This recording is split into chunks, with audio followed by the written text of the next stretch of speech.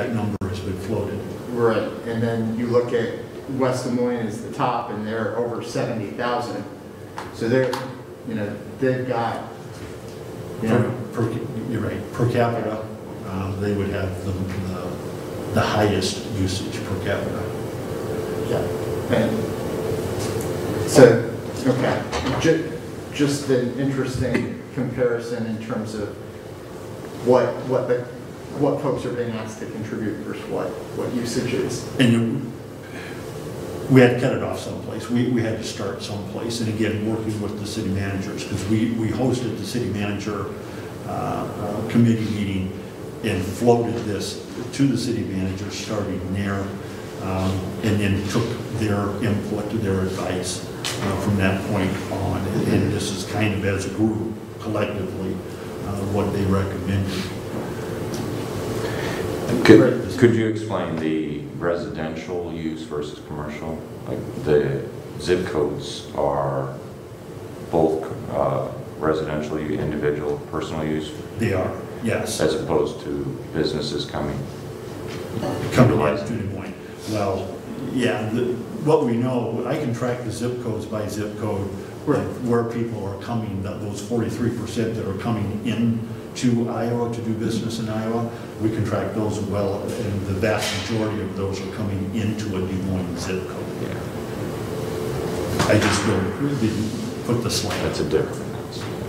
Yeah, okay. It increases the timetable. So where all this started was the state of Iowa wants this project completed. They would like to have the project completed. But they want to make sure that there is participation from the communities that would benefit the most. So that's where the $34 million comes from. We've had a number of meetings with the state. Because of the dollars that they may use, being the American Rescue Plan Act dollars, there are timelines on there, so it actually will speed the project up. Instead of being completed in 2028, which is today's schedule, it would have to be substantially completed by 2026, because that money has to be spent by 2026. We can do that. We have brought on our owner's rep team. The board just approved a contract with them last Tuesday, and there is an RFQ on the street, a request for qualifications for the architectural firm. We'll bring them on so that we're ready to launch should all this funding come together. Because the other funding that we're seeking, of course, is federal funding. Part of that is through the Infrastructure and Jobs Act plan. There's $15 billion in there for a normal airport improvement program, and then there's another $5 billion in that act for terminal projects. That is competitive. We already know the equation on the $15 billion, how much Des Moines will receive from that, and it's about $27 million over 5 years. It's split out over 5 years. The competitive portion, I do not know, but I know the more shovel-ready you are, the more inclined you are to receive dollars. And so we are getting in line. We've got the programming done. We haven't started design, but we're bringing the architectural team on so that we can say we're shovel-ready. We will start design, go to 30%, so that we're in a better place to compete for those dollars. What is the state? It's $300 million between both. What is the state saying they're going to contribute? They have not given me a hard dollar yet. They want us to seek these other dollars, and then they want to be the last in. But they have very clearly said, we want it done, and we're willing to work seriously at closing the funding gap. Kevin, just to clarify, the only cool reception you had is for outlying counties, not the cities. Correct, the cities. In fact, Altoona and Bondurant have already gotten their resolutions back to me. I know tonight that 3 communities are voting, Des Moines being one of them, but West Des Moines, Ankeny, and Urbandale hasn't gotten back to me, but they were talking about voting tonight as well. So that would be the largest 4 communities that will vote tonight, and I anticipate that they would pass. So the communities are lining up and passing these resolutions. But yes, really the only cool reception that we've received was Dallas County. Okay.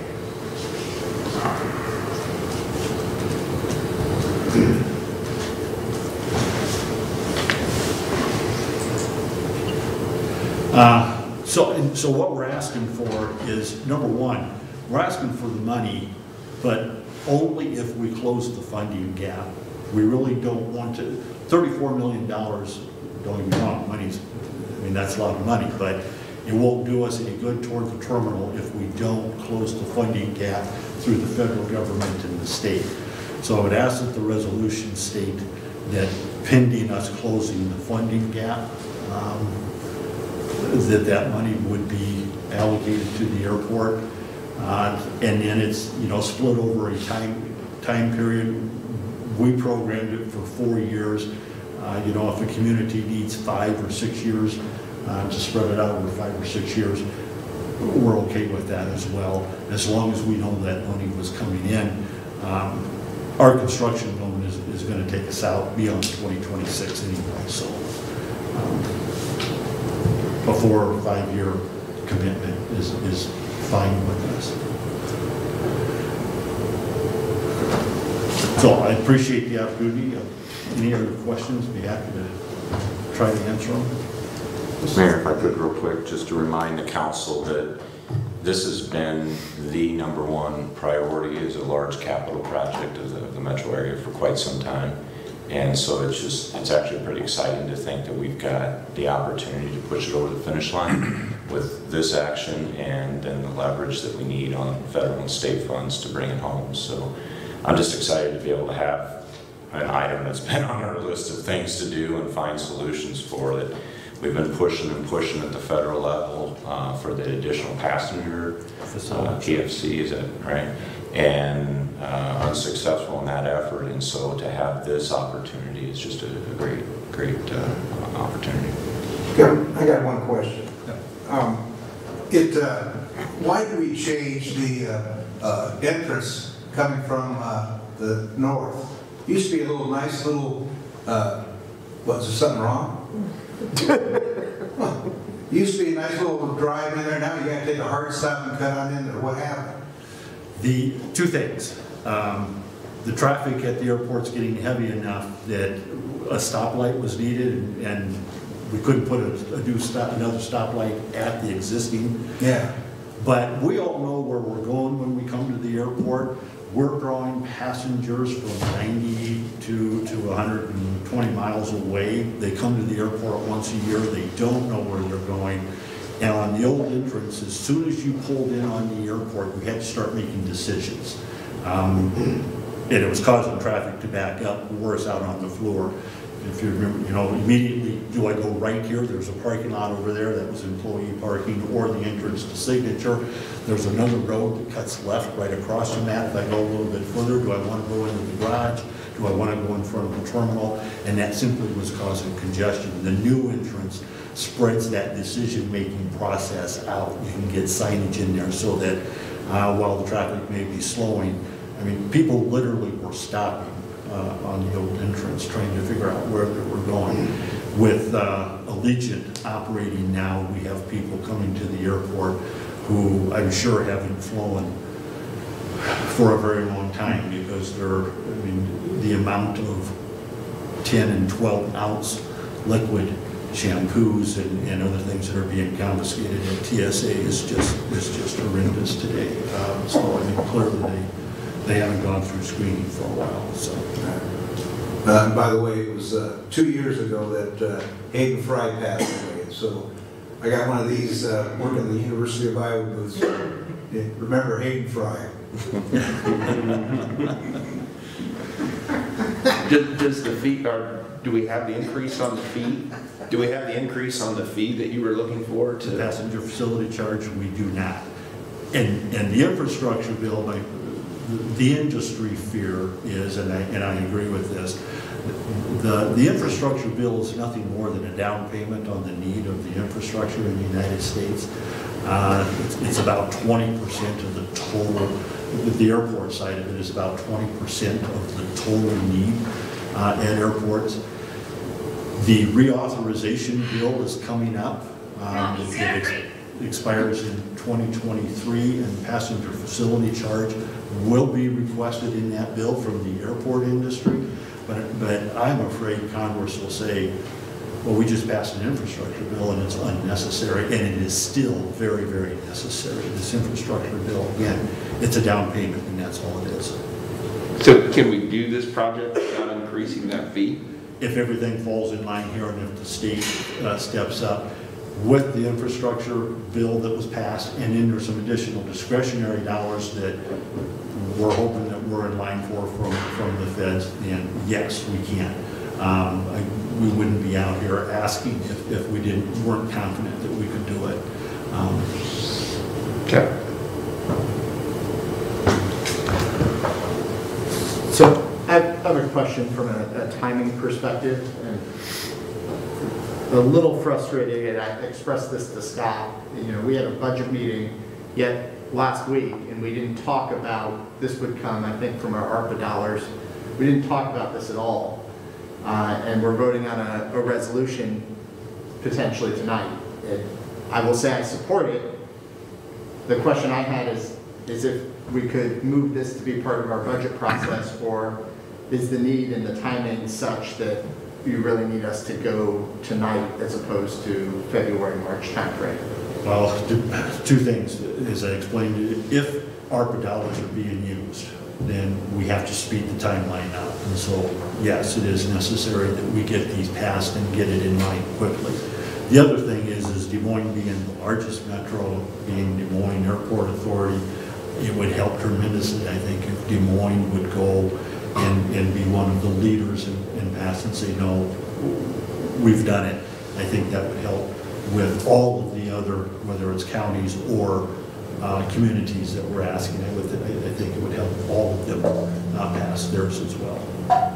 You think it'll help with the counties that have given the cool reception? I think if Polk County will get theirs passed, would probably help the most with Dallas. But we were warned that Dallas might be kind of cool to begin with, and they were. And so we'll keep working on them. But if we can get Des Moines and Polk County both to go, I think that they will follow that as well. So if like a Dallas County doesn't do anything, I suppose there's cities within Dallas County that would do it? Absolutely. And, you know, Clyde, for example, great reception at Clyde, because as we flow around, the communities themselves, the cities, very warm reception. They're very, very supportive. It's just the county, it was just the 3 county supervisors that were.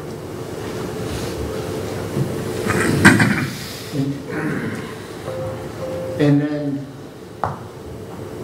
is there a certain amount of the federal discretionary dollars that are necessary to come in? I mean, you said the formula stuff is 27 million, and in the state and federal, I think you have 300 million on there. So is the state willing to go up to 25 million, you know, 250 million? Like, are we thinking there's 23 million in discretionary, 50, 75, like what? I'm thinking that there's probably, on the competitive side, that Des Moines should be in line for 25 to 30 million there, and then to just do normal AIP, there's about another 25 million. But yes, the figure that you threw out are the discussions that we've had thus far with the state, 200 to 250 million. Okay. Now, all of that discussion, there's still guidelines coming out with ARPA dollars, with the ARPA funding, that has not been finalized yet. And so, of course, once you get the final ruling on what people can and can't do with ARPA money, that could change some of that discussion. But I know they're very anxious to get this project done. They have the state of Iowa, the governor specifically has heard us, that we are Iowa's airport. If you're doing business with the state of Iowa, you're coming through Des Moines, It's just that simple. That makes us Iowa's airport. We are the largest airport, and we're the fastest growing airport in the state of Iowa. She understands the economic impact, and she wants the project completed. So, Kevin, when you look in your crystal ball, will this take fewer years for construction than, let's say, LaGuardia? Yes. Construction, this is planned for 2 years of design and 2 years of construction. And that gets us, for 2022, gets us out to 2026. That's part of the reason we're bringing the architectural team on now. You know, another piece of this is the construction management at-risk bill that's at the state of Iowa. If that would pass, that would help speed things up as well. The state passed it, I'm sorry, the Senate passed it, the House didn't take it up last year. Hopefully that gets taken up, but that's another piece that would help tremendously. If we have to design all this and then go to bid, will be a full 2 years of design, then you bid it, and then you can start construction as opposed to kind of doing it in packages. It would speed things up. So 2 years and not 2 decades? 2 years, exactly, yeah. Okay, Yeah. gotcha. Any of these numbers come in lower, like the federal or the state come in lower? Are there ways to phase this in? Like, is there a piece that can be taken out or delayed so that the terminal could get done, but like the parking garage, or the new parking structure later? I mean, is there flexibility, or do we have to have all this lined up for this to go forward? Certainly you would look at value engineering. What is in that figure is, if you remember, the original plan called for 14 gates with 4 more being added in 2040. But we weren't supposed to have a need for the full 14 gates until 2027. We broke that barrier in 2019. So we're way ahead. The growth is way ahead of where we anticipated. Right now, today, we are running at about 90% of the 2019 levels, and business travel is not back yet. Most of that is the increase in leisure travel. Again, with 3 more flights, 3 more airplanes overnight on Legion, that has increased the leisure travel quite a bit. Just couple that with the pent-up demand from the pandemic.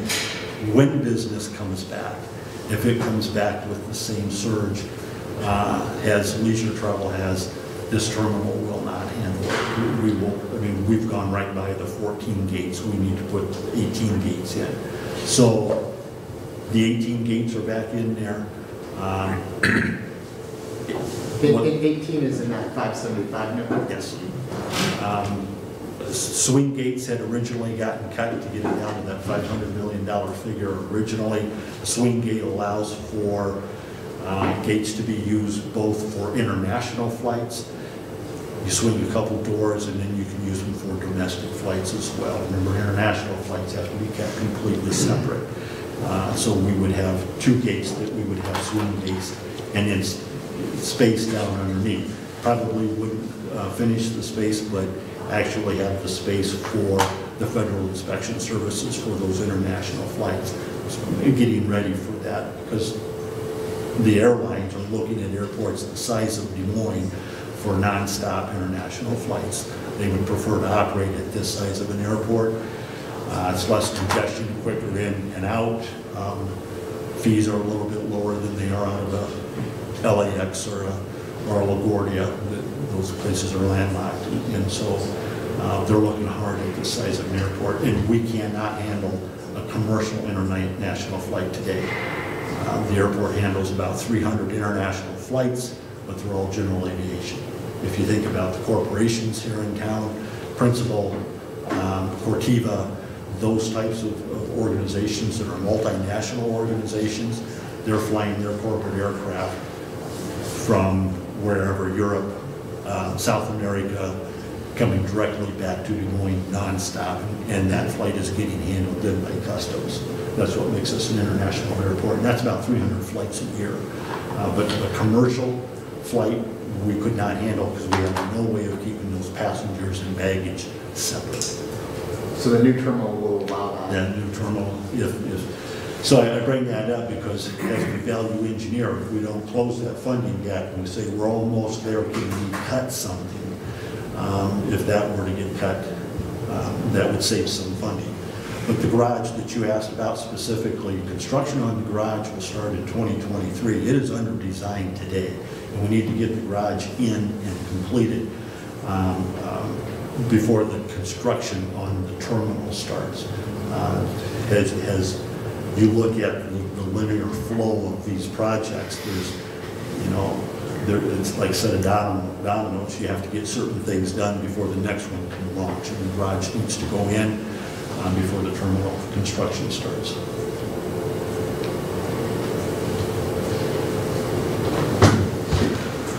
Anything else? Thank you, and thank you for considering this. Appreciate it very much. Kevin, thank you for coming down and updating us. This has been a project that we've watched for a long time, and some days I think too long. But let's keep it moving, and I agree with you. I think that we've got to lead by example if we want the rest of our Central Iowa team to jump in with us. We can't be the last one in. So, Kevin, thanks, and let's keep moving forward. All right. Scott, looks like we're going to talk about 134 and 135. Yes, I think we've got a team effort on this with development services, Aaron and Jason.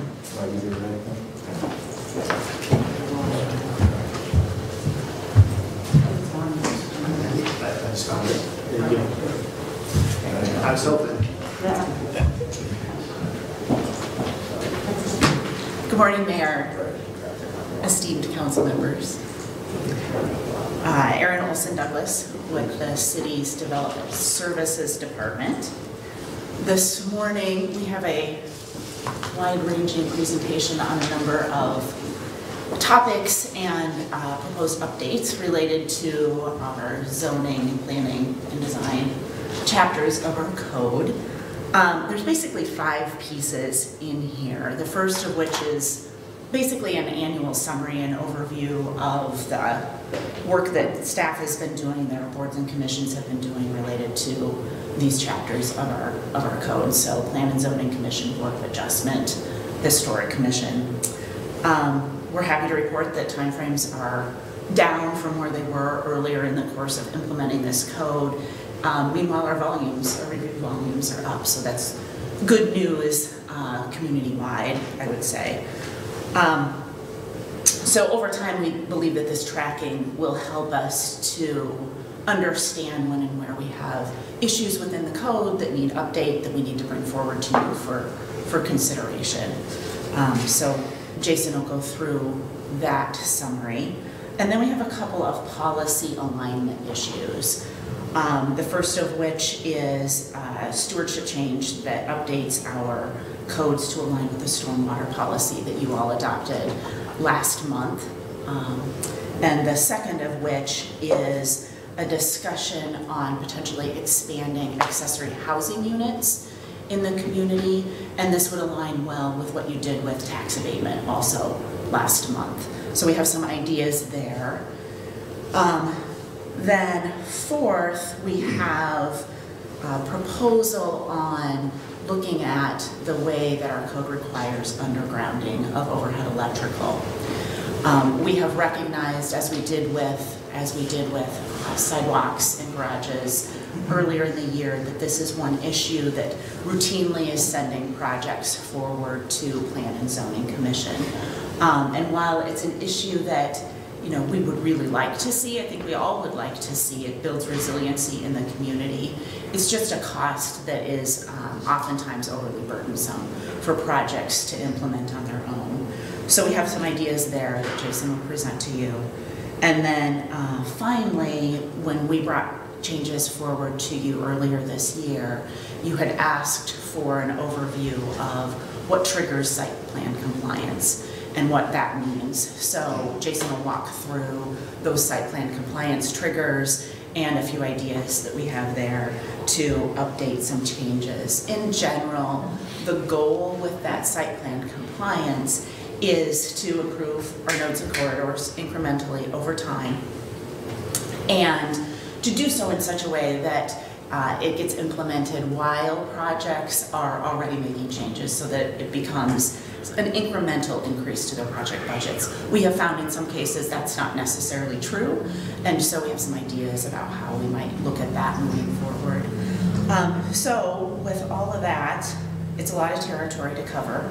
We believe that it helps to show our continued commitment to constantly improving upon our codes as we implement them and move them forward.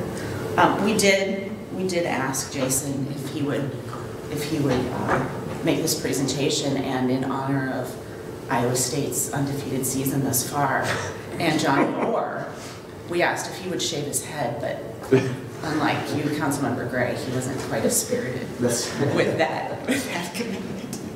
So with that, go ahead, Jason. All right, thanks. Good morning, Mayor, members of the council. Jason Van Essen with the city's planning staff. Go ahead and just kind of run through the presentation. Let's see if this will work.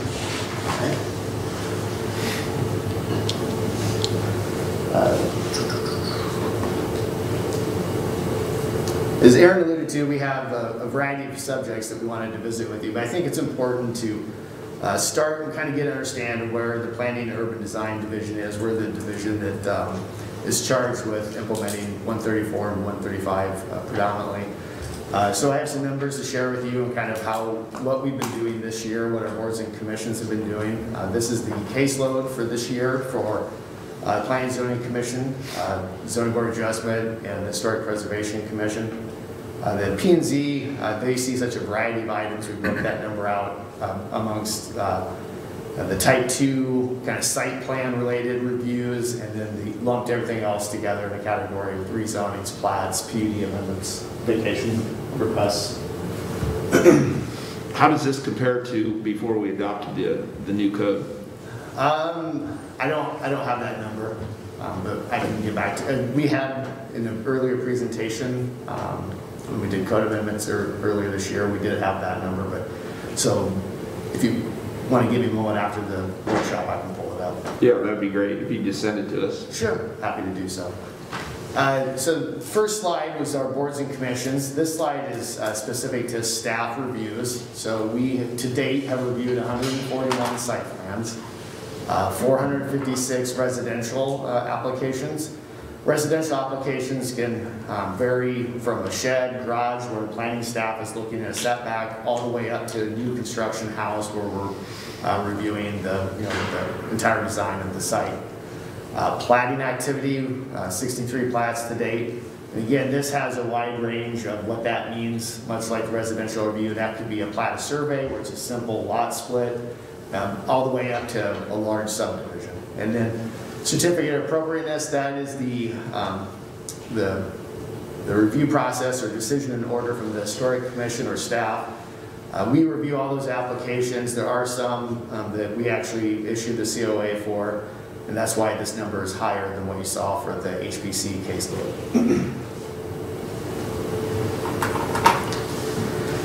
Dialing into the site plan review process and residential review, so just kind of thinking specifically to Chapter 135 and the Type 2 reviews.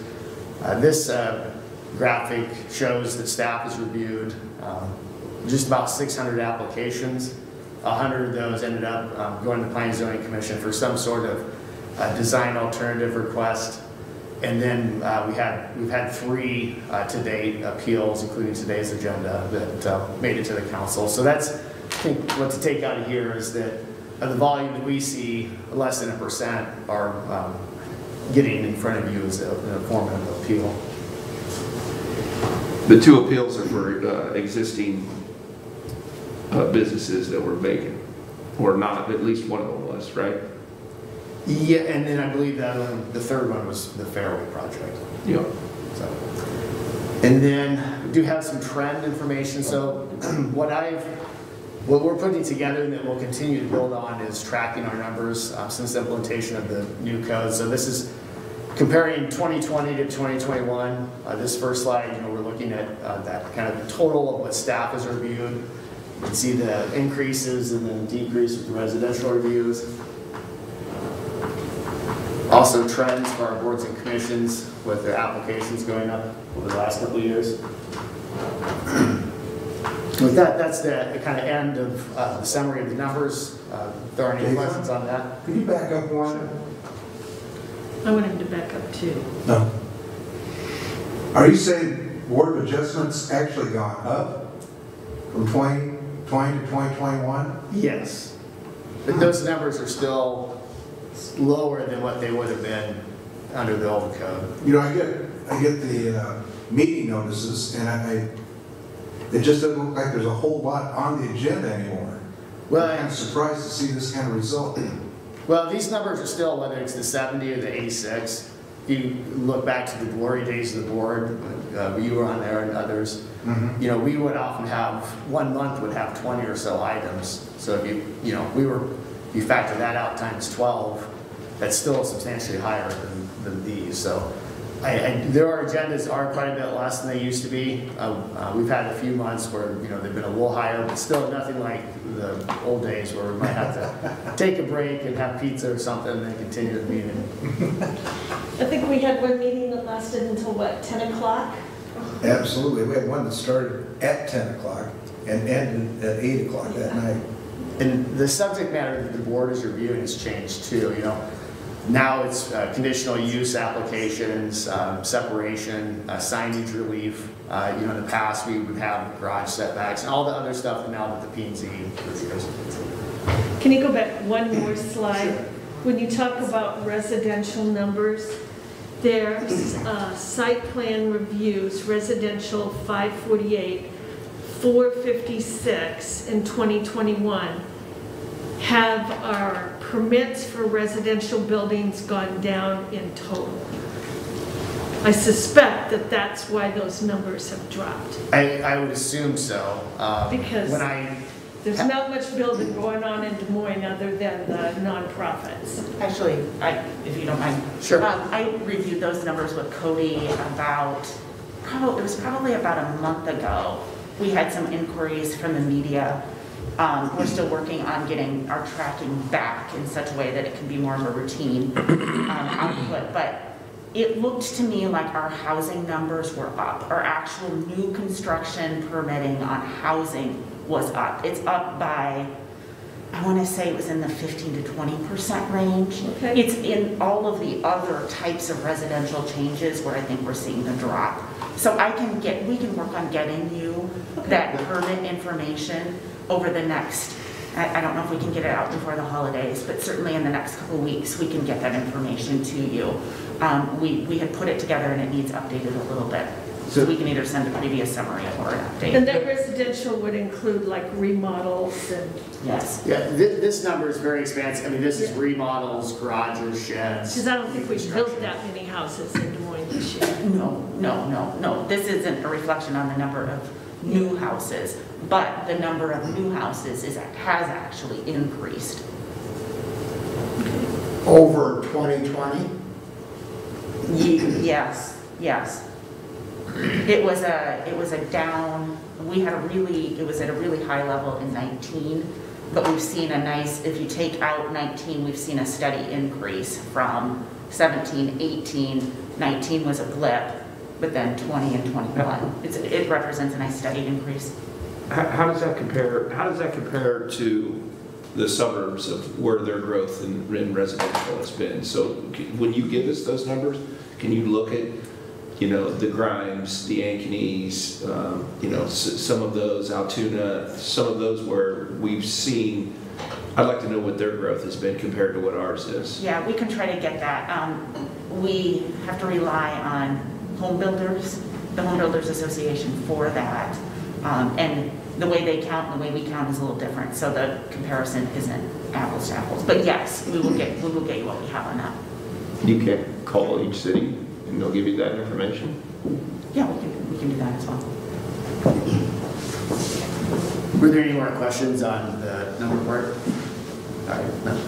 That one. How do you feel that the new code, do you feel like it's being successful compared to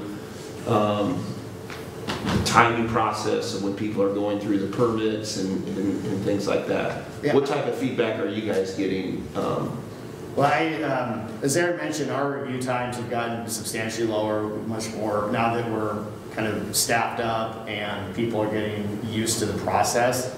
I haven't received, the kind of angst and complaints that, when we first rolled this out and we were going through the reorganization, we have heard a lot of negative feedback, and it's gotten quite a bit better. And actually, sometimes people are surprised at how fast we're getting our comment letters back to them.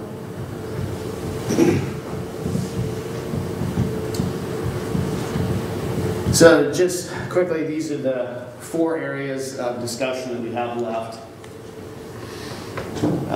As Aaron mentioned, I just want to quickly touch on the stormwater component of Chapter 135, mostly just because on your agenda tonight, there's an amendment to Chapter 135 to change some language that references Chapter 42 that you adopted in early November. P&Z's already reviewed that at their meeting in December, so it's forward to recommendation approval. That's on your agenda tonight.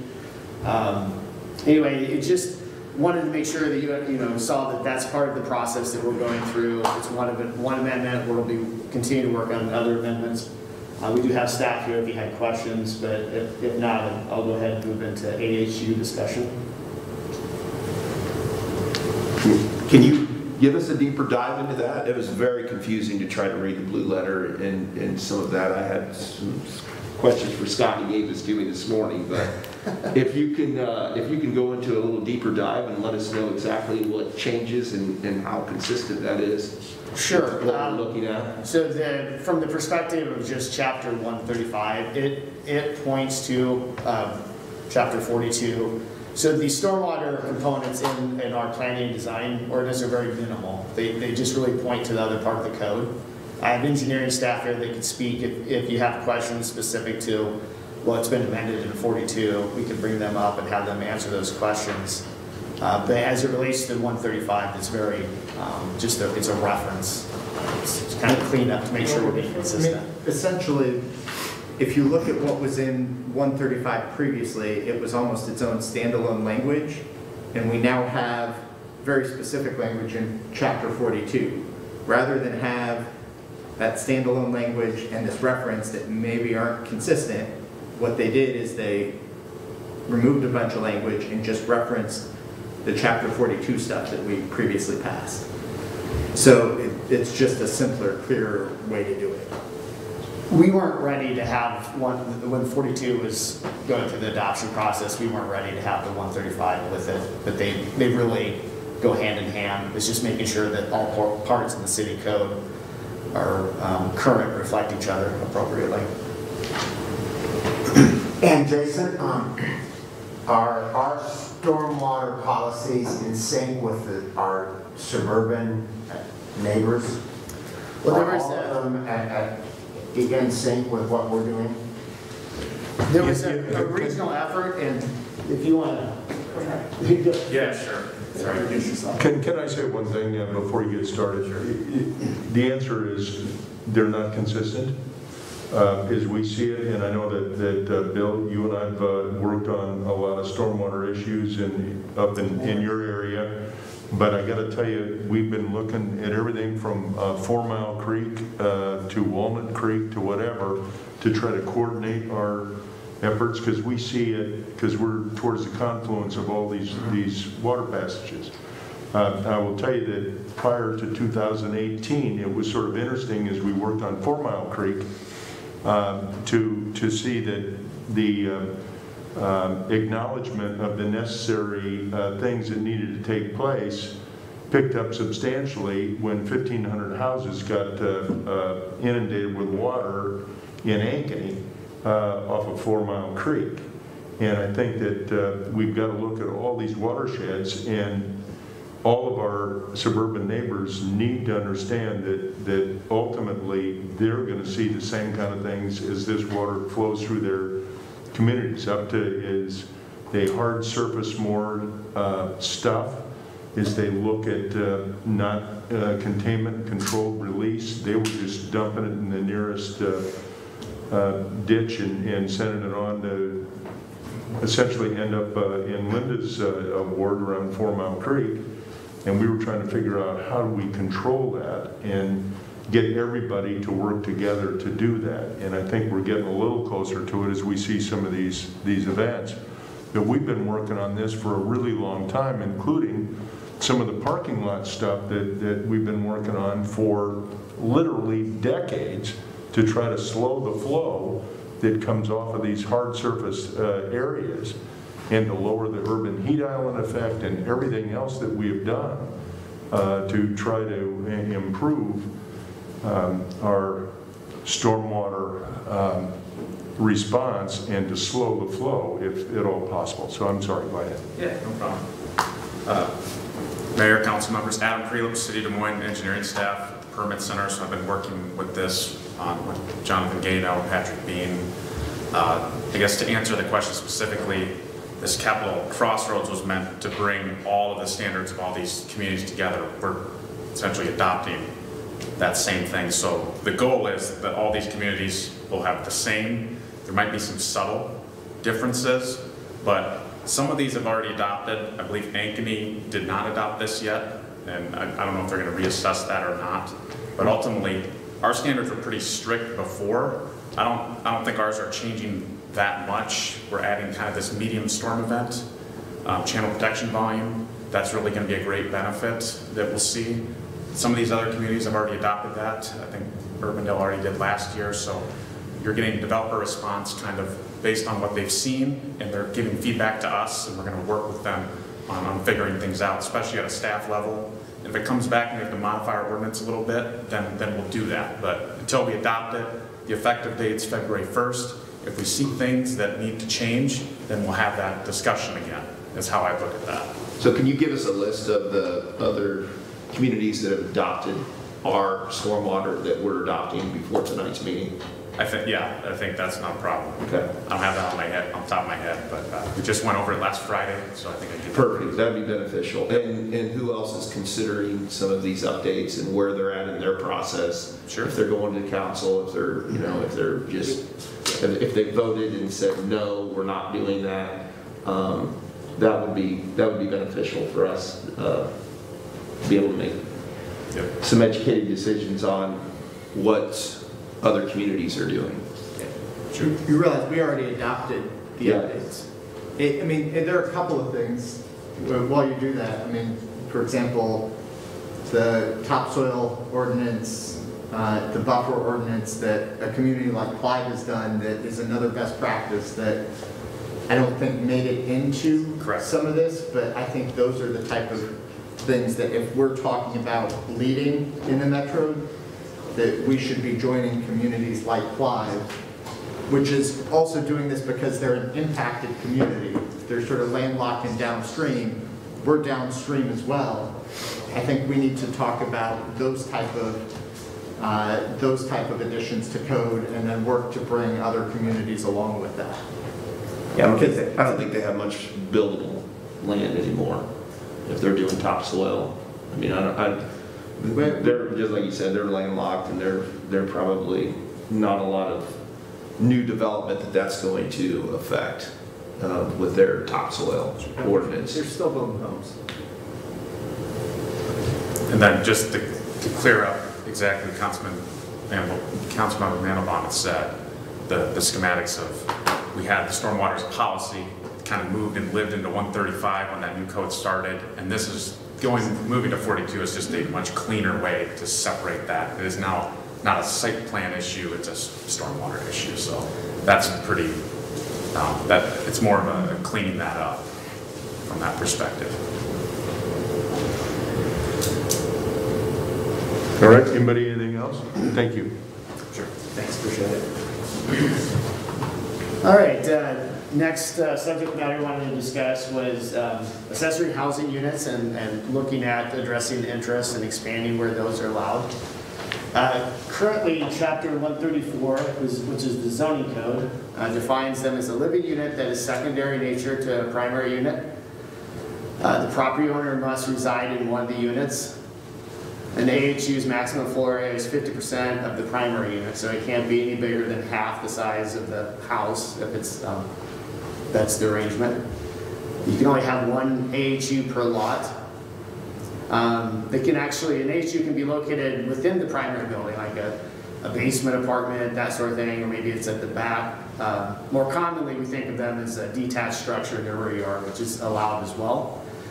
And in chapter 135, which is the planning design ordinance, we have design standards and performance standards for the freestanding AHUs. Dictates that you have to have a parking spot, the architecture needs to relate to the primary building, those things.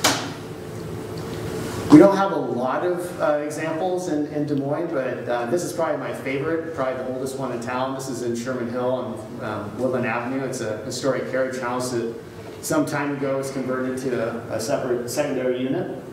Formerly owned by our city planner, Bob Mingle. That's right, the great Bob Mingle.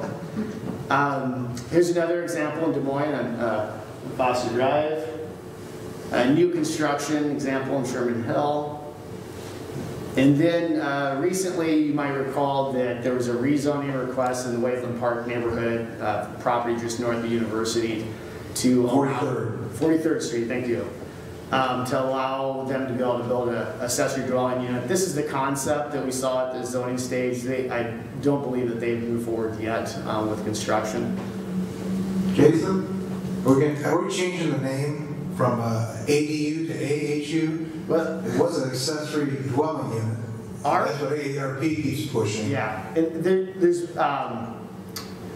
the reason why in our code they're called AHU is because elsewhere in the zoning code we refer to things as housing units, and so just for consistency of naming, when our code, when we drafted, it was drafted, we went with the H just so it's consistent with all the language. I've had that question posed to me before, and I have done some Google search just to see, are we the only community that calls them something other than ADUs? And I've found them called accessory living quarters. So ADU is predominant, but AHU, I don't think we're too far out there. So we'll probably, just for consistency's sake, keep it as called an AHU.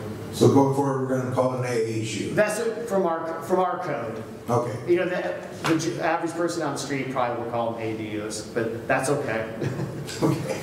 Jason, let me ask this. I can't remember exactly. And if it's an additional housing unit that is separate from the primary, they still are hooked into the same sewer. It's one sewer line. Does the sewer line, they're not both having two sewers? That is a great, is Adam still for me either? What was that, to be either? There's not a requirement. If it's on the same parcel, they can share the same sewer service. Just keep in mind, if it ever gets subdivided, then we may have an issue, because that's where we get shared sewer issues. Which we wouldn't want them to divide out anyway. So. No, and they have their own electrical panel, that's all separate. I couldn't answer that question either. I think that's mid-am. It probably depends on how they want to track their billing. And do they have to have a rental certificate? If it's a non-family member, yes. If it's a non-family. And that's the same, the rental code treats them no different than any other property where if you're renting to your child or your mom, you don't have to have a rental certificate. But we've changed that some in our rental codes. Well, I know we have. There has been some tighten it changes up. in reaction to state code. I think that's pretty consistent. We met with neighborhood services prior to this meeting and went over this with them. And we can get clarification from Chris Johansson in Neighborhood Services on this. I thought he was planning to be here. Because I know that was a topic of discussion about rentals, just because I have a family member, I don't think I have to keep it in good repair. Yes, and I think Neighborhood Services has been working on exactly this issue. I don't know where they've landed on it, but this would follow whatever policy is coming forward out of Neighborhood Services with regards to rental certificates. And according, I like what Linda said, I hope we're putting safeguards in it so that we don't end up in a situation where it ends up splitting the properties. Because then they got that sewer issue that comes into play. Yep, that's part of our recommendation in taking a next step forward with this, is how we are able to keep track of this. I think if I'm gonna build one in my backyard, it would have to hook into the sewer from the main house. Yeah, I don't see that we'd ever approve a lot split. I mean, would somebody have the ability to go to, you know, like the commission, get relief, might allow it? Sure, but I just don't. If you look at the way the code is structured, how they're defined, that they're, you know, accessory to a primary unit, that the owner has to live in one of the units. Once you divide the lot, you're not hitting any of the definition. It's not an additional dwelling unit. Right, it's not, exactly. So it's not, wouldn't be allowed. Mayor, got confirmation. So the property owner has to live in either the primary dwelling or the AHU. Yeah, that's the way the code is written currently. I got confirmation from Neighborhood Services that you do not need the rental certificate for the family member. If it's on your property and you're in the primary, or In this situation. one of the two units. Jason, if you go back one slide, is that in the backyard of someone's home? That's blue accessory Oh, dwelling? this one? Yeah. Yeah, and it's on the road curves, and that's actually facing an alley, but it's at the northeast corner of Sherman Hill, so that's from the alley view. Okay, so we don't require just, I mean, with a car park there, they're able to, I'm not sure what that is. The unique challenge here is that that alley is mostly a paper alley, and so they paved as much as what's on their property, and then the rest of it is the alley, and it's just not, it looks like it needs some more gravel. So that's the alley that goes up to the concrete? Yeah, it comes in at an angle. This is where the road curves, up at the north end of Sherman Hill by the school. Yeah, I'm not familiar with it, but I see their retaining wall goes out further than their concrete, so I would assume that that's their property line. It's somewhere in that vicinity, but the alley does create a unique challenge for them in this particular spot. They may not have paved all the way to the property line. That looks a little rough, just. Yeah. It's a nice building, so I was just looking for. Do they live upstairs? Is that what No, this is, a garage or? They have space. I don't know if they're actively renting it out, but there's finished space up there when that was constructed, and the house is sold since the individual that built this, he was gone. But when this came through our processes, they were secondary living space, but. Okay. They may be using it as just like an office at this point. It's a new owner. Okay.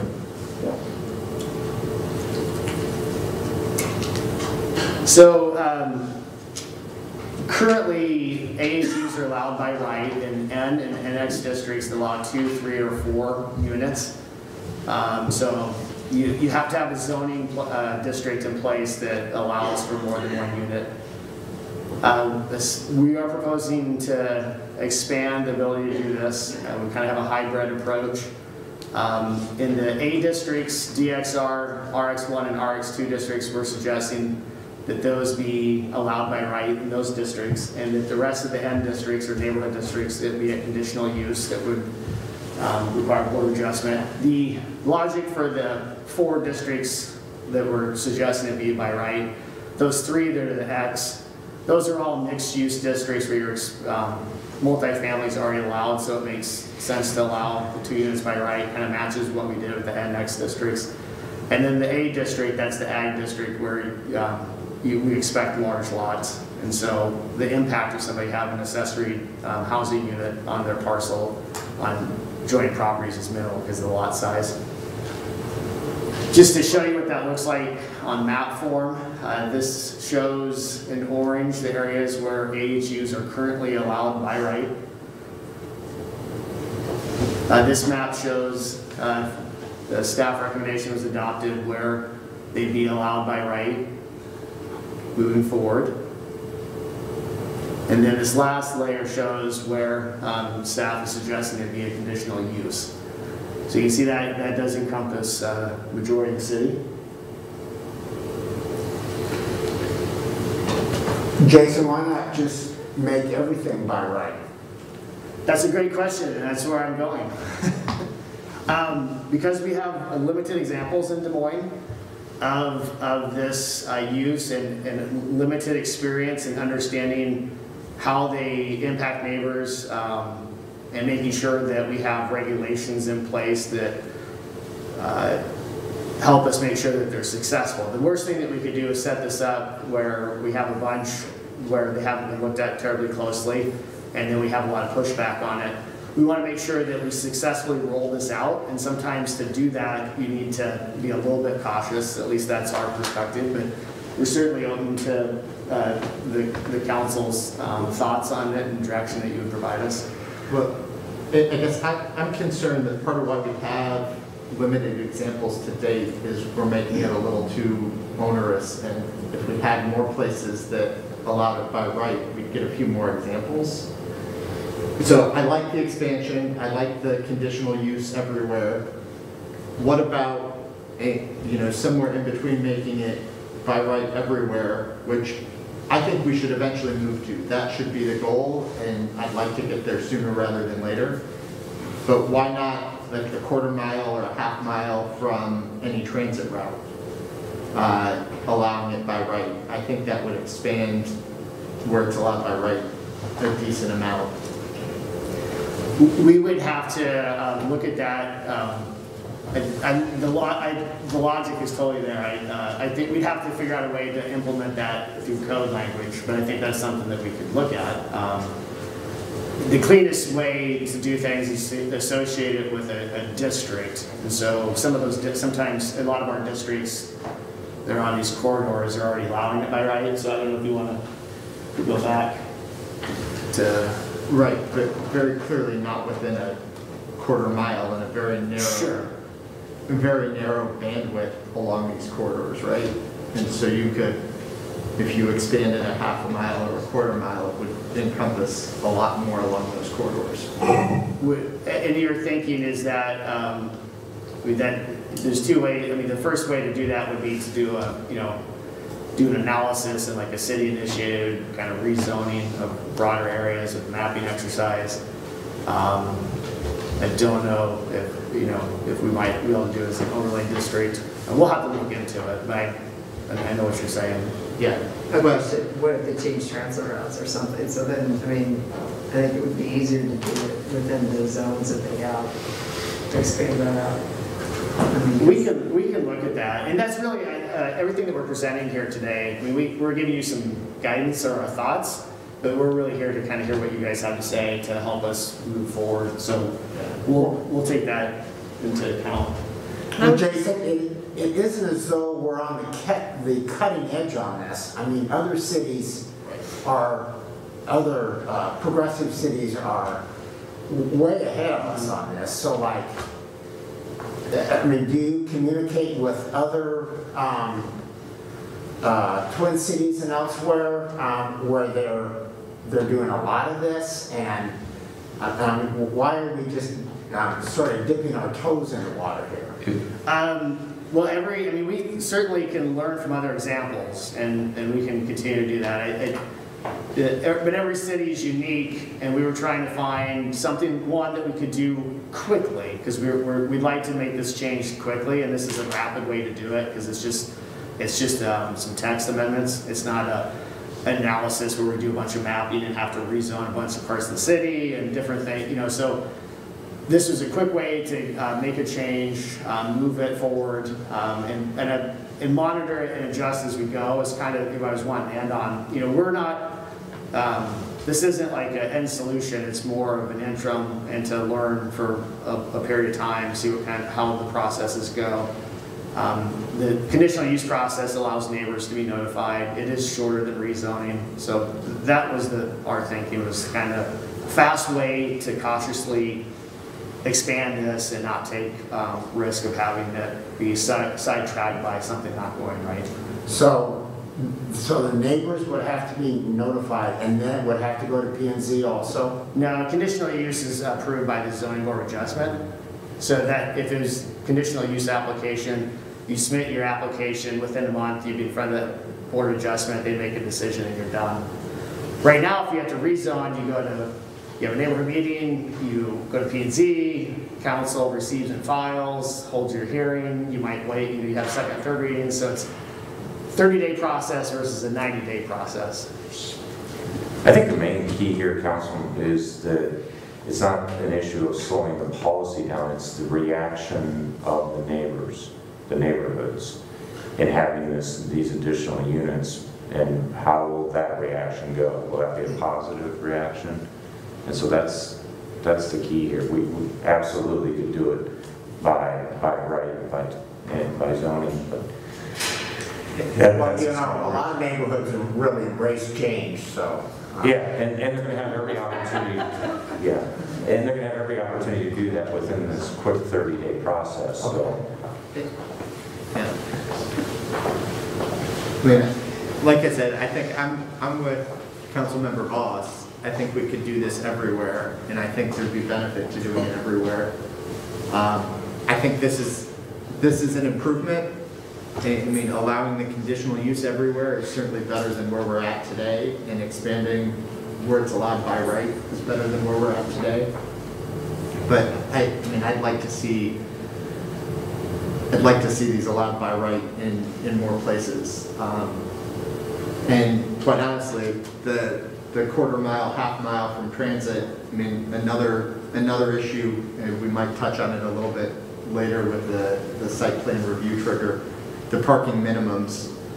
I think we could do the same thing, a quarter mile or a half mile within a transit route, get rid of the parking minimums altogether as well. So the mapping exercise might have multiple benefits for future policy decisions. I do think we still have to understand there's issues. I mean, I've got it in my area of just parking on streets. When you add more dwellings, when one household is taking up 5 parking spots already on the street, I mean, I think to your point, yes, neighbors will probably have, I think we need to be cognizant of what the impact of adding on more units, and not that everybody's going to do it. I'm for adding more units, but I think we have to be realistic as to what becomes of street parking and how it impacts everybody around them. I would agree with that. My position is yes, I think that they should be, we should expand the area. I know that Home Inc. is currently building one up on Euclid. It'll be, a garage, and then with an additional dwelling unit above it. I'm all for that, but many of our neighborhoods are already on 50-foot wide lots, and parking is a real problem on the streets. I know in my ward, it's an older neighborhood, smaller lots.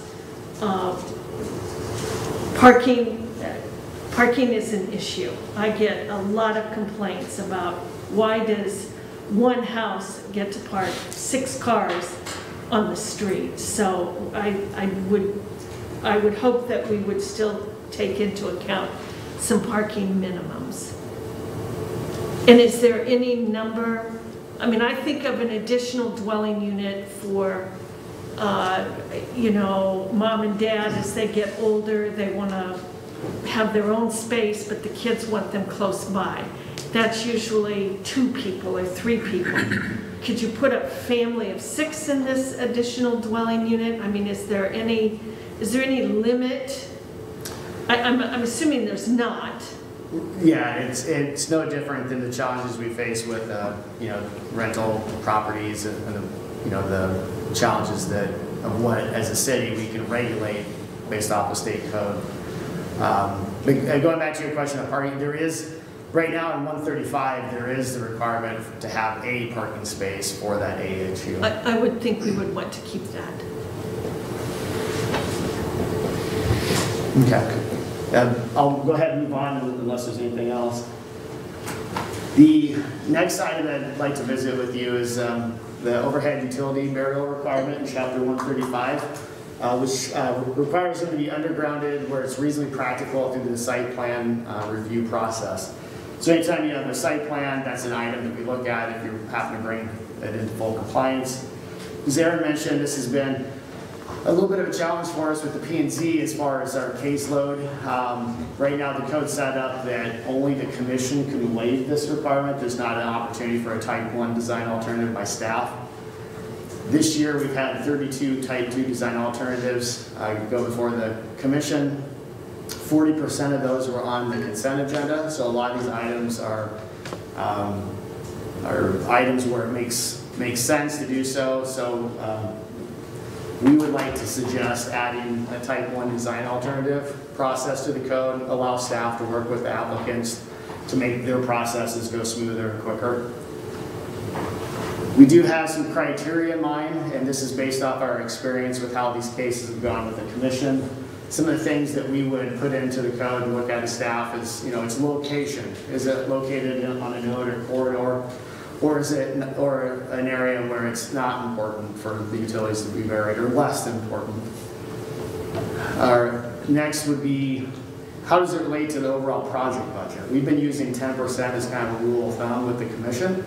So if it's the utility burial represents 10% or less of their project budget, we've used that as a rule of thumb, if that makes sense. If it's over 10, it's too much of a burden on the project. Other things are the utilities, are they transmission lines? How feasible is it to bury them? What are impacts on the joint property owners? Sometimes to bury utilities, it can't be done unless you coordinate with a joint property owner that isn't planning on doing improvements like you are, so that can create a challenge. Sometimes there's physical constraints, pole mounted transformer, there's no place to put it on the ground. This approach of creating a type 1 with criteria is similar to what we did earlier this year with the sidewalks, where we had that was becoming an issue at P&Z. Added a type 1 to give staff some flexibility and work with applicants. And that helped tremendously. So we're suggesting doing the same here with the overhead utility burial. And Jason, is the 10% budget on the project, does that include the changing of the electrical box inside and all of that, or is that just actually burying the lines to the resident or business? Sure. We usually give them the ability to put all that information together. We get an estimate, staff coordinates with Mid-American, and so they'll give us a ballpark of what the mid-end costs are going to be. Right. And then if an applicant, we've had applicants put together a quick bid from a contractor as to what's going to cost them, and then we look at it together. Okay, so that is, you are going to look at it together? Yes, okay. yeah. So just to make it clear, are these overhead utility burial, this is a design requirement or alternative in areas that are already developed? Or let's say, for instance, some areas over on the south side that,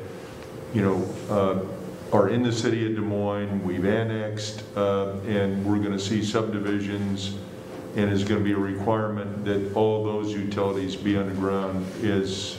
Yeah, those are required to be undergrounded, and that's usually not a problem with a new subdivision. Where we're facing challenges and where we would like the type 1 for is, like you said, it's for these existing sites where the last part of my presentation, we're going to go through what triggers a site plan, but often this is somebody doing a renovation or an expansion, and they hitting that trigger, and that's where the smaller projects are the ones that have the small budgets where it doesn't make sense to do it. Does this impact their tax abatement at all? I can't remember if we put anything in tax abatement for commercial tax abatement. Commercial tax abatement has a standard that you have to have your service lines underground. I don't remember, is there anything beyond that you recall? Not mine. I just don't want to impact Right. tax abatement. Right, our intention with tax abatement, I can confirm this, was to align our requirements with the zoning code. So if we make this change in the zoning code, our tax abatement policy would align. So it's kind of like the stormwater issue that we just talked about. We're trying to clean up some of these requirements that live in different places of the code so that it ends up being really confusing for people. It's like double jeopardy.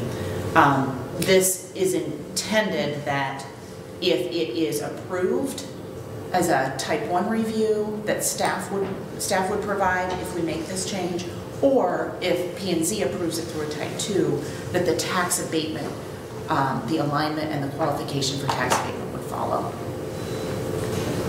Did we just make some of those changes that would go into effect in January? Did that Yes. pass like the? Yes. Okay. Yes. I knew that we talked about it, I just couldn't. remember. Yes, the council considered the changes to tax abatement last month and approved Okay, them. yeah. Thanks, Aaron. I'll go ahead and move on to the last part of the presentation. Before we get into kind of the weeds on some site plan examples and how they ended up in our processes, I just want to touch back on a point that Aaron made in the opening, that site compliance is a part of the city's overall goals to improve our corridors and districts. It creates an opportunity for incremental change when an owner is making changes to their property. Those collective impacts from people, these site plans, these projects, renovation projects on a corridor and district, they have a cumulative value. They do improve the experience and perceptions of the corridors. And as has been mentioned too, that from the perspective of landscape and open areas, it's more than aesthetics. There's also opportunities for stormwater management improvement, as well as heat island and different things along those lines. In the site plan world, there's kind of 5 or so ways that you end up having to submit a site plan and do full site compliance. Broadly, you can kind of group all of those into 2 categories, new development and existing development. New development includes complete scrapes of a site, so it's not just greenfield, but it's also an existing site that's been completely scraped and started all over again. Existing development is where we're doing renovations, expansions, there's been a change of use and some of the other triggers that I'll go into in a minute. And you can see in Des Moines that the bulk of what we review is existing development projects that are occurring on existing sites, so about a little over 70% of what we do. Which, when you think of Des Moines as a built-out, mature city, that makes sense. Within that existing development kind of subcategory, these are how the different case types break out, and like I said, I have specific examples I'll go into with each one of these categories. There's the renovation expansion, cumulative permit value trigger, change of use trigger, vacancy trigger. That last category, the site plan amendment, that's for when somebody has approved site plan, they're coming back and they just want to change something specific. So to make all the numbers right, I have to put that in there, but that's kind of its own thing. Before we get into our examples, I think it's important to know, well, what does full compliance mean? What are the elements that we are looking at that a property owner might have to address or make improvements to? So I have a list here. We look at landscaping and buffering, fencing, mechanical equipment screening, whether it's ground mounted or roof mounted, overhead utility burial, pavement and parking, how much, where it's at, those sorts of things. Driveway placement and numbers. And the one observation here is that all of these are eligible for type 1 relief on some level except for the utility burial. And that was very intentional, so staff has the ability to work with applicants to find design solutions that make sense to their site. And that's a challenge with developing code, is you can't predict every unique circumstance that you're going to get with every site. So you have to kind of create a goal and then create avenues or relief valves. And that's what the design alternative process is. I always tell people it's there to be a relief valve, it's to help you, it's to help let us be creative, it's not intended to be a punishment. Whether that's working with staff with a type 1 design alternative or going before the commission.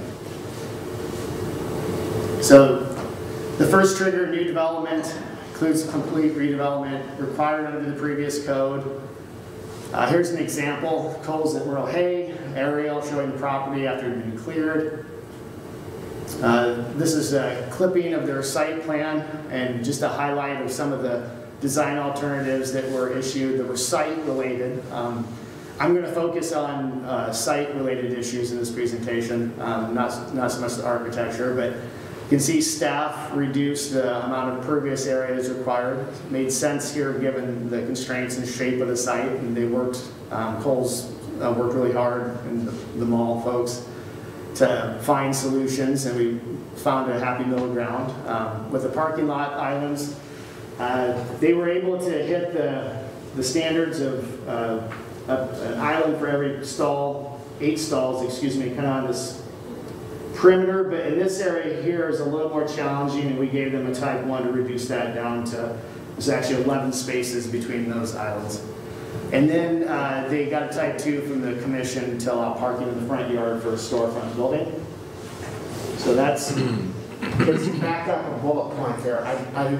Did you have a pointer there and I'm not seeing it, or I'm not positive what's going on? I'm sorry. The area that. Oh, you're not seeing my mouse. I apologize. Yeah. I thought, so the, I'm glad you mentioned that. I would have made that mistake repeatedly. The parking along the south and to the east, that all complies with the ratio of islands to parking stalls. It's that kind of the north 3 rows where we gave them some relief. Those North 3 rows, yeah, double rows, kind of the. Where the majority of the parking is Yes, there. yeah. North being the top of your screen. Top of the screen, yes, thank you. Okay. Top of the screen. Right here. There we go. We all know. Yeah, that's I think it's because I sit at the end here. nice. Here, let me point for you. I appreciate it. I can use all the help I can get, so. I think it's just, mine's a fancy case, so I think it's just stuck here. So, yeah, does that make sense? Got it now. Okay, all right. I apologize for that. I wonder if it was still working. It hasn't been used. The next trigger of how we get site plans in our process are renovations and expansion projects of an existing site. We have what the 50% rule applies here. So if you are expanding a building by greater than 50% of the current footprint, you have to do a site plan and do full site compliance. If you're increasing if your project is equal to 50% or greater of the assessed value of the building, that's also a trigger to do full site compliance. If you have a small project that's under that, then we only review whatever change you're making. So if it's a patio and you're not at the 50% rule, we're just looking at where it's going, we're not looking at landscaping, those things. This trigger, this process, was required under the previous code. Here's an example of a project that came through. This is Southeast 14th Street. It's a multi-tenant building. Chase Bank is going to occupy the vast majority of it. I think they have a small tenant space left. So they had to do, this triggered a site plan and site compliance. You can see kind of the lack of landscaping that exists today. And this is the site plan that was approved. And in this case, they were able to comply with all the standards. We didn't have to issue any design alternatives.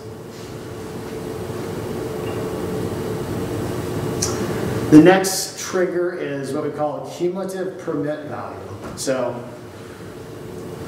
we track your permits that you've had since March 22nd of 2004.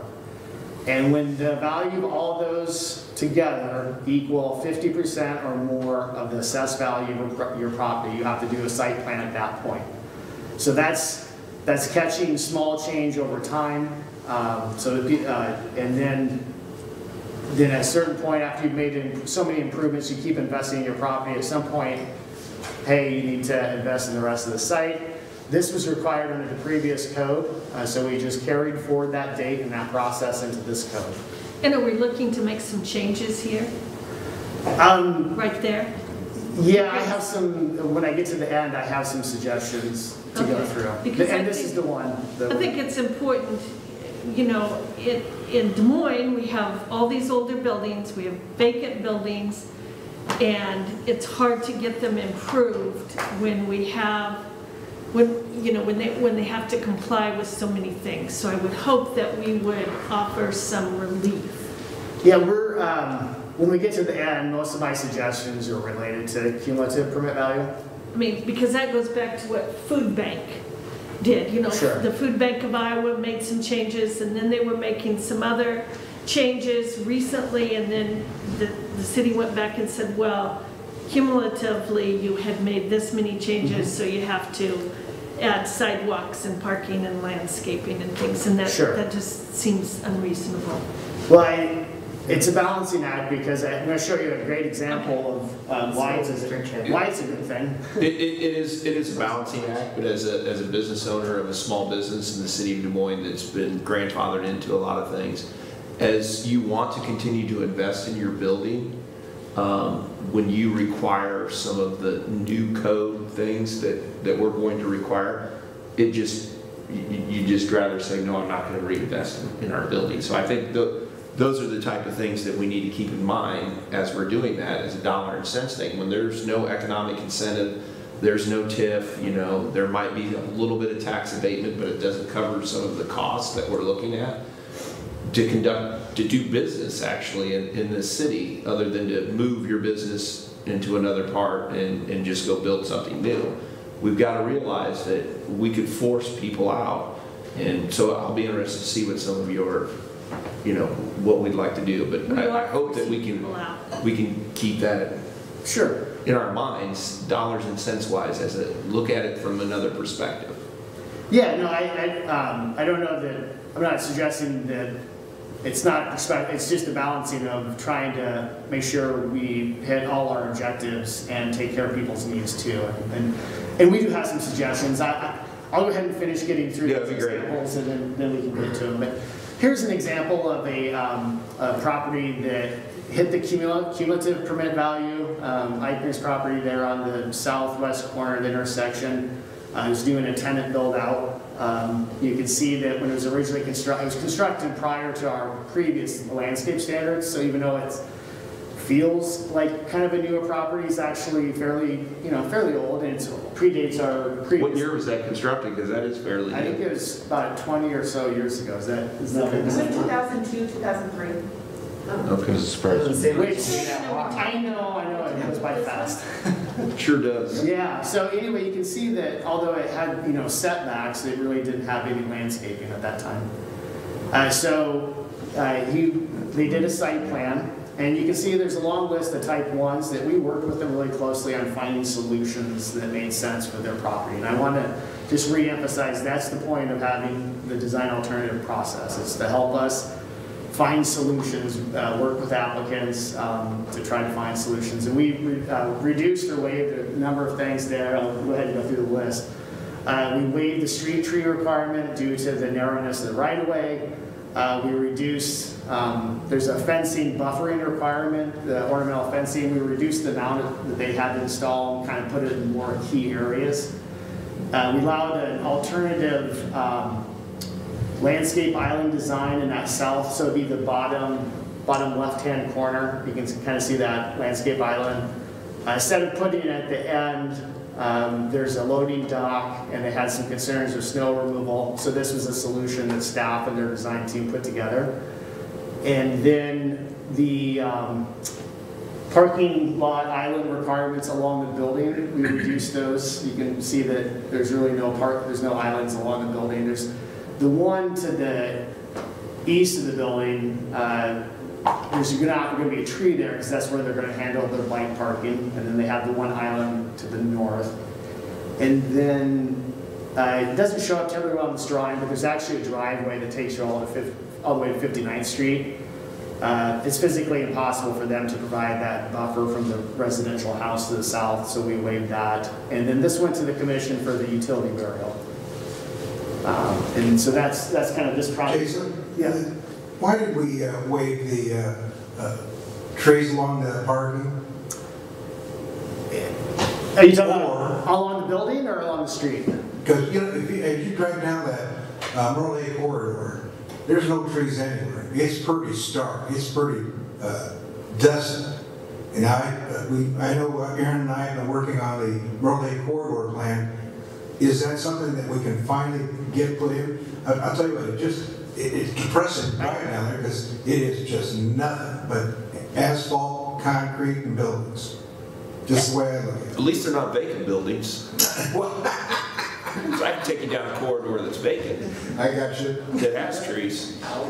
I think when it gets more than there though. I think we found for this particular site, given the constraints, I feel really good about the happy medium that we found with them. I mean, you can see it. What's there today is just grass. So everything you see in the drawing, all those big circles, those are trees, and there's a lot of shrubs. This is going to look amazing after it's done. We gave them just a little bit of relief due to some physical constraints on the street trees. There's just not a lot of right-of-way at the intersection, and then also up against the building where the parking was more important, more of a priority for them. And how did the property owner feel about this process? Not excited. It did. So they had a contractor, and I'm going to touch on this at the end. But this specific to this example, this relates great to where I was going. Is that they came in to get a building permit to do a tenant build out, and they're putting in. They had to take a time out, do a site plan. We actually issued the permit. But it just kind of slowed them down a little bit, and we worked with them so they could move forward. But not excited. I would probably be the way to put it. Yeah, because they had no idea it was coming. They were coming in to improve their property so they can get a new tenant in there instead of having it sit empty. And then we said, oh, well, you've got to do all of these things now.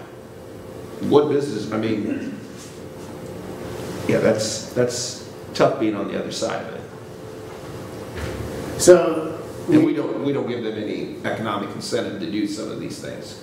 We don't incentivize. When you come in and you have this and you hit that touching point, there's no help from the city to bring it up to existing code, correct? Not specific to that. Okay. They may or may not be seeking something else. So I mean, for Rich, I mean, he probably didn't even know as he was going to do a tenant build out to get a new tenant in there. Instead of having it sit empty, that he triggered this, and all of a sudden, all of a sudden that guy's rent just probably went up. The next trigger that can cause a site plan is change of use. So this is where you're going. It's not change of occupant. It's not retail to retail. It's the example I'm going to show is actually a former retail building going to a church. So it's change of use. You're required to do a site plan, bring the site into conformance. Again, all these triggers, they all existed under the previous code. So these are all of them we've been doing for a long time. The only thing to clarify here is with multi-tenant buildings, so we have a strip building, this trigger only occurs if 50% or more of that floor area is getting changed of use. So it's not going to penalize the individual, like the Eichner example, where it's a small one particular tenant. He wasn't hitting change of use. He had the cumulative permit value. And also the thing to point out is you can hit multiple of these. So sometimes somebody's doing a major renovation. It's also the cumulative permit value trigger, but we'll classify that under the major renovation. That's the thing with our numbers.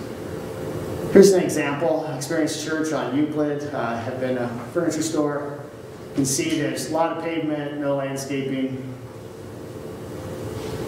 This is their site plan, and we issued a couple of type 1s for them. We waived the street tree requirement, state highway, challenges with that.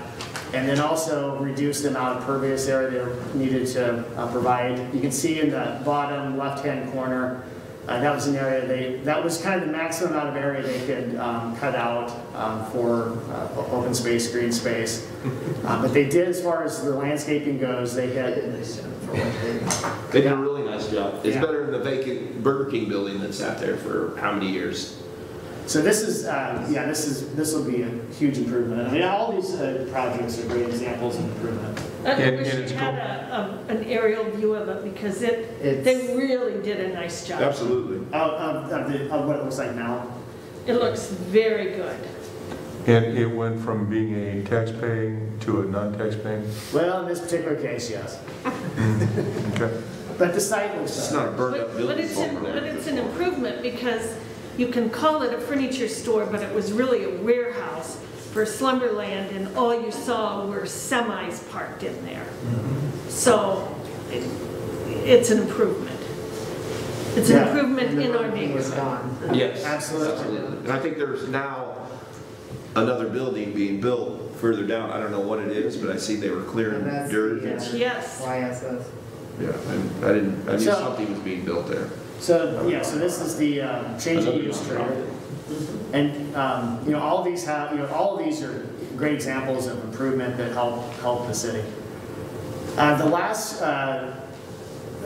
site plan compliance trigger or site plan trigger requirement is vacancy for 6 months. So if a property's been vacant for 6 months, then you have to, when you go to reoccupy it, you have to do a site plan and bring it into conformance. This was required by the previous code, so this isn't anything new.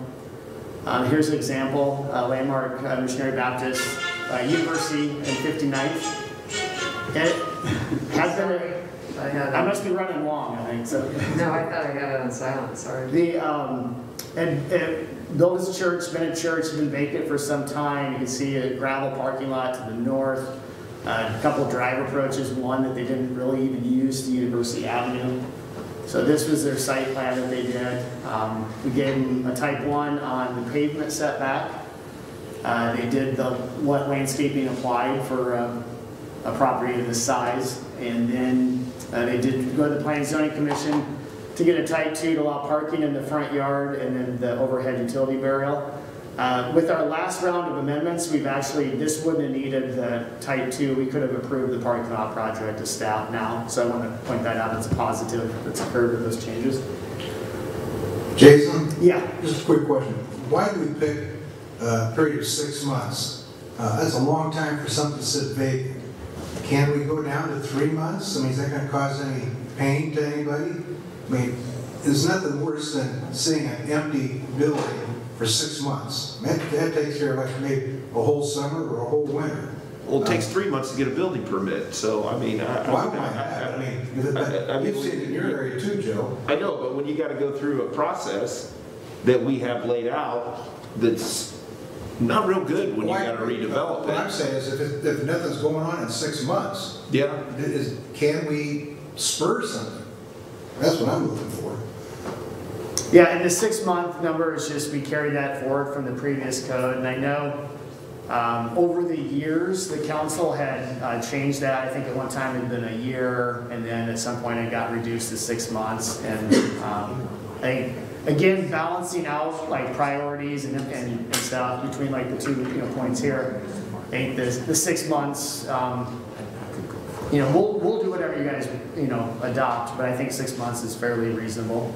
So is 6 months, is that if someone comes in and starts the process, like we're going to redevelop that? Are we going to, well, in one more month it's going to be the 6 months, and now you've got to go through the next process? Or are we going to say, okay, since they came in to apply for a building permit, they met the criteria, they're not 6 months? Right, if they're actively doing something, they're going to get credit for that. It's really, has it sat for 6 months and nobody is that interested? Right, and quite frankly, most of these, by the time we're looking at them, they've been vacant for way longer than 6 months. Yeah, usually they are. Jason, this is another example though with a change in the utility burial. This would not even have any type 2s and could have been administratively. That's correct. This is a great example that first bullet point of the type 2 has already been fixed, and if we can do something about the utility, this wouldn't have had to go to P&Z, which adds another 30 days. So, last slide or two here are really suggestions from staff, some observations, and it's something that we're working on changing ourselves that we can do on the administrative side that doesn't take a code amendment. Out of all these triggers, it's really the cumulative permit value, the surprise factor that has been the greatest issue, and it's because people don't track over time their building permits. It's not unexpected. There's been delay because of that, and sometimes the site compliance costs can exceed the permit value. All these projects, the cumulative trigger, that last project can be huge, or it can be a really small one. And so, that's something that we observed as staff that has led us to think through this, both on maybe some suggestions for you, but something that we're going to do on the administrative side for smaller projects is we're going to issue the permit, and when the threshold's been met with an email to the owner or letter that says, hey, you've hit this threshold, know that the next time you come in for permit, you've got to do a site plan. We're going to give them the top opportunity to plan ahead. try to take away that surprise factor. So allow owners to plan for site improvements over time. This is what we can do this as staff administratively. The rest of this next slide is more things that are code-based and some thoughts, some different options for the council to think through. One would be the cumulative permit value start date. When the code was adopted, we just carried forward what we'd always been doing, which was that 2004 number. So since 2004, we've been tracking permit values. So we would just carry that forward. We could change that to 2019 when this code was adopted, if you want to start that over again. There's pros and cons to everything we do, including this. That would give everybody a lot more time, so it pushed improvement back. But again, it's kind of balancing. That would apply to everybody. That's the big project and small project. I mean, isn't the issue, because going back to 2004, you could do a lot of small projects, and like if you have a timeline that goes on in perpetuity, like you're eventually going to discourage any more small investment because you're going to trigger all of these things versus, we're partly trying to capture, you're making a bunch of investment in a relatively short period of time. Because we're going to have the same issue if you just reset the date. Is it better to reset the date, or is it better to make this a 10-year cumulative permit versus a indefinite time frame? And so it starts rolling as soon as you make your first investment. And I don't know the answer, but that seems to be what the issue is. Yeah, and we could, the rolling idea is something that we could certainly look at. I've got a couple more things on here, but we hadn't thought of that one. That's another way. And again, all of these site plan triggers are, we're trying to find fair ways to implement them, and but also trying to get to where we're wanting to head with improvements on our corridors. And also, sometimes the people that might strategically always place their projects, whatever projects they tackle, in smaller. So I think there is some merit to the cumulative permit value, but there needs to be some bumper guards to it. Another idea would be to cap site improvements as a percentage of the project budget for existing sites. So if you have an existing site, you're doing these renovations, we haven't done the research as to what makes sense, but maybe it's 10%, maybe it's 20% of your budget. The equivalent of that should be spent on site improvements. So that so if it's a it's scalable. So a small project, it's nominal amount of work. Large project, it makes more sense. So that'd be a way to scale it. Next would be to possibly create kind of a secondary set of standards for existing sites. But that really kind of defeats the point of having design alternative review. We're really here with the design alternative process to meet with people, find solutions that are specific to their site.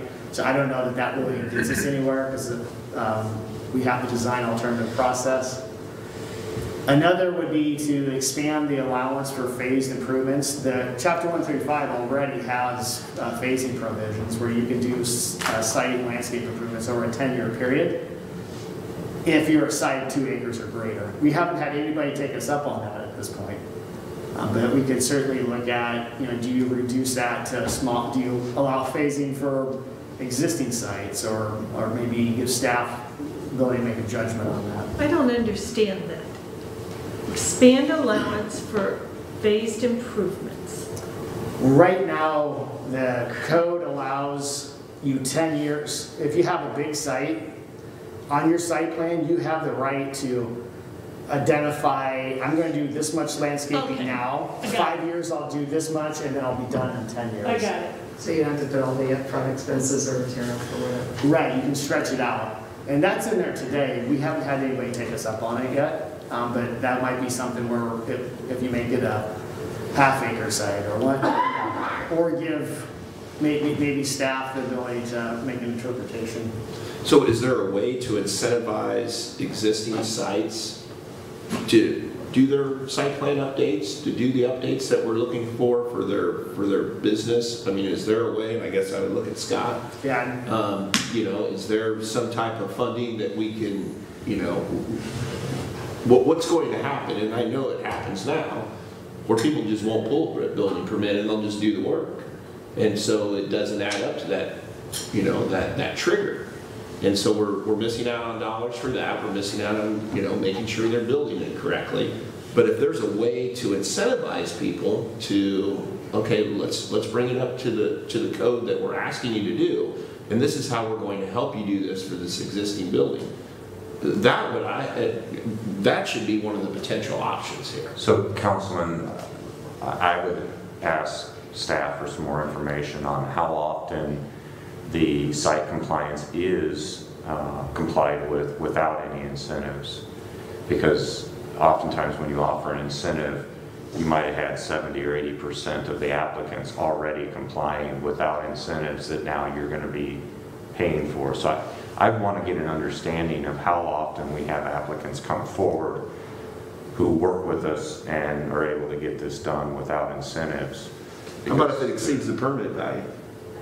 Yeah, I think actually, I like the second one there that says there's like a 10%. So if you're doing any remodeling, you might have to add 1 tree or 2 trees or 1 island somewhere, that type of thing. And there's a bite-sized opportunity to get compliance. There's a lot of different ways we can resolve it, but I don't want the answer to always be incentives, because we have a lot of compliance already without the incentives. That suddenly whatever source we put towards it now has to be. But what we're already getting. But in 2004, we let them build a building like they did on the corner of Douglas and Merle Hay. Now they're coming back to get a new tenant in there, and we're saying, okay, you don't meet those standards that we allowed you. And that's a fairly new building. What about the buildings that have been built in the 50s and 60s and had, you know, a current person in there, and then now we're going to switch it, and you know, those are a lot of different changes that we're asking them to make. I think even the phase. I think that at the very highest level, we're asking commercial properties in these instances to take into consideration the importance of the site plan along with any improvements they're making to their building. And so but that's directly passed on to the tenant. You know that, right? I mean, yes. But it helps the whole area from an incentive standpoint, right? Now, that's the balance we've got to look at. Is there are parcels that aren't being developed today because of their neighboring parcels' condition, right? I think we can all agree with that. And so we're trying to attack that with blight removal, and we're trying to attack that with other. But one of the tools we have to leave on the table, we can change it, we can improve on it, but one of the tools we have to remain on the table is bringing older properties up to standard, right? I hope we haven't lost sight of that. Because it works both ways, right? Like, because if we're successful on a corridor and you give too many outs, exceptions, like you're gonna freeze in an underutilized building on a corridor too. I mean, so this is the challenge here is we've got multiple pieces that we're trying to do, right? Because I don't want, for example, like we just ran into this, I don't want the Star gas station on Ingersoll to be able to get exceptions so that they can maintain their gas station use on the Ingersoll corridor, because one, they've been a troubled property, but two, we can have a higher, better use there. And so you're going to run into some of those if you create too much of a hole with the exceptions. So, I mean, I think there are a number of good ideas here that to me make sense to provide additional flexibility without completely eroding what we're trying to do here. So I appreciate the thought that's put into this. I mean, I'd allow more phased improvements. Yeah, right. I like that. I'd be, I think, able to support a cap so that you're making some improvement, but yes, anything that keeps getting to that incremental improvement. Well, Jason, speaking of triggers, so I think sometimes when someone, a company or a nonprofit is considering changes and they are told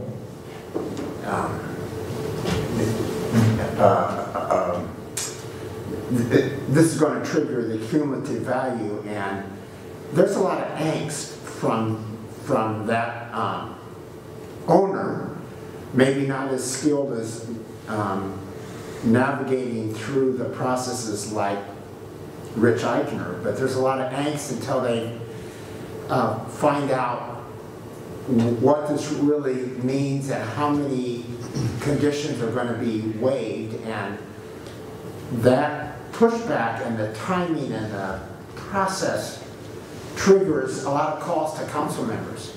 And I think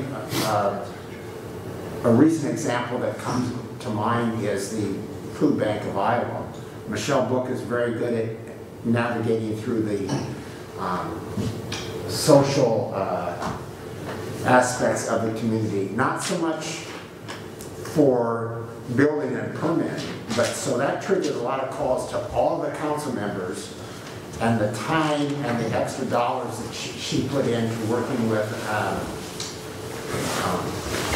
architects and such. So I think we need to really improve the process, communication with the property owner, like, okay, we're going to have to work with you on this, and like, don't wig out on this, but you know, here's what we can do. So let them know up front that there are some staff steps and what the timeline is. Just be more helpful to the people that are trying to improve their properties. Yeah, Did I summarize that pretty well, Linda, with what happened on that? You did. You did. I could go back to the Donut King on East University.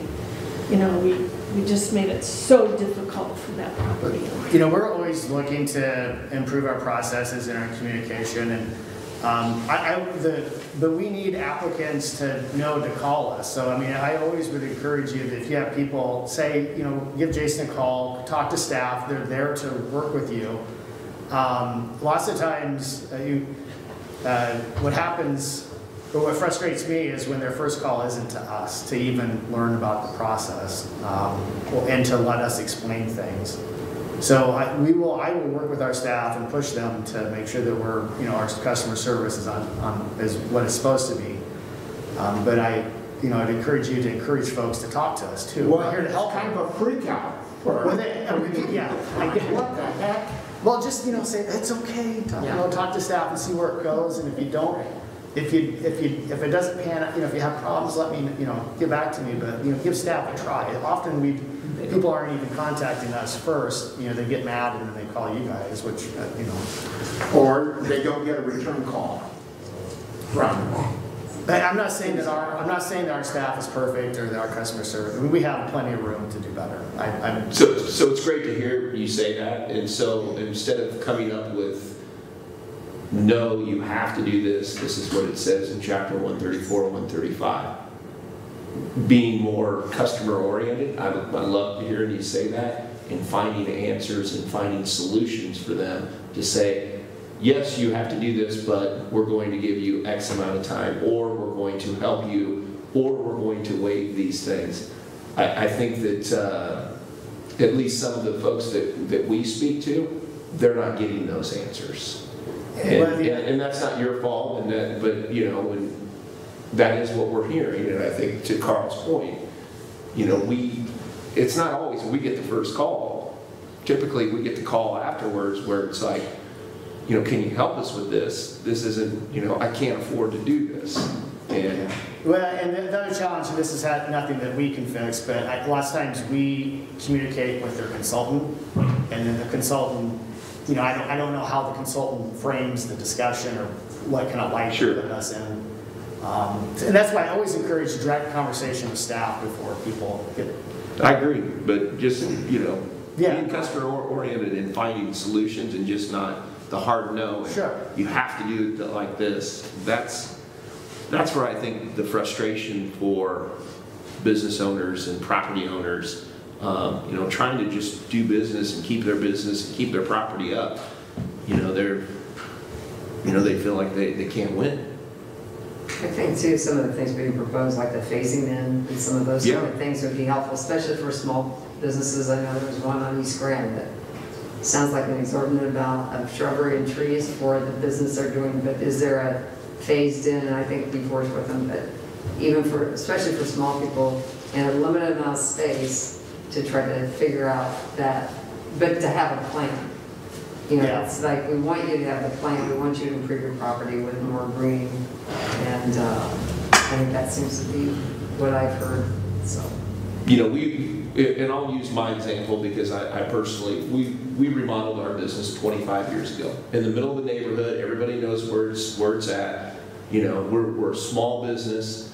You know, I did all the improvements. I planted the landscaping around the residential. But if I have to go back and tear up every 9 spots in my parking lot when I had to go buy houses to put additional parking there, that to me it doesn't make sense as a business owner that I'm going to now lose parking. And after I already went through the process, did the landscaping that was required, and you know, now that we've changed it, now it's an additional cost. I don't get back that money as a business owner. So that's why I'm asking you to look at it through a different lens as staff. Sure. As someone that has invested in their business and wants to continue to invest in their business, but the requirements that we're putting on them, it just doesn't make sense. It's like, okay, forget it. I'm not going to do anything. I'm not going to do anything else to the building. So that's, if you look at it through a different lens, and all of us need to kind of look at it through a different lens. I know not all of us have businesses and buildings in the city, and you know, we have beliefs and fears that we need to do this extra thing, but we also have to look at it dollars and cents. And if we're not going to incentivize people to do it, that's a struggle. And that struggle is real. And it's a dollars and cents, and you can't get around that. And so, you know, from someone that has invested and has a business in our city and has made a considerable investment into a neighborhood, yeah, I mean, I look at that trigger every single time. Dollars and cents and time. Well, yeah, time is, yeah. Well, I'm speaking of time, I appreciate everybody's time. Yeah, thank you. I really do. Sorry we ran long. We're going to take feedback and work on some code amendment language and hopefully have some stuff that we can bring forward here early part of the year. So, Jason, going back to the AHUs, where did we leave that regarding the conditional use? Are you going forward with your plan to not the entire city by right? Is that what you're going to bring? I think that to get something in place rapidly and then learn from it, I still think that's probably the best path forward. But I'm willing to go back and kind of look at this idea of the boundaries and how else to do it. Well, let's get I the like change the in first place one. rapidly, but I would appreciate the boundary, yes. Like, I don't want to delay getting this done so that we have it available by right in more places and we have the conditional use in place. Okay. But I would like to see the expanded, and the minimum parking question. I know, for example, you know, on Ingersoll, when you have these redevelopment issues, sometimes parking is one of those site plan compliance issues that is an issue in being able to invest and redevelop. I would like to see on corridors, particularly transit accessible corridors, I'd like to have more of a conversation on parking minimums for businesses and letting the market decide on the corridors what we need from a parking perspective rather than requiring that. Okay. Yeah, we certainly can come back at different times, talk about parking. Well, I'm not sure what we're required to the brand new building on Ingersoll was $3 million, and they have very minimal parking. I'm not sure how they're ever going to stay in business, whether it's on a transit or what have you. I mean, a $3 million plus investment, and they have maybe 15 or 20 spots there, and they're not able to use adjacent parking behind them. I'm not sure how they're going to stay in business. I don't know how, and that's not our problem, and I get it, and we're not the ones. But But- that's the market that gets to decide that, right? Yeah. Rather than us requiring. No, I get it. Well, thank you, everybody. We'll be back.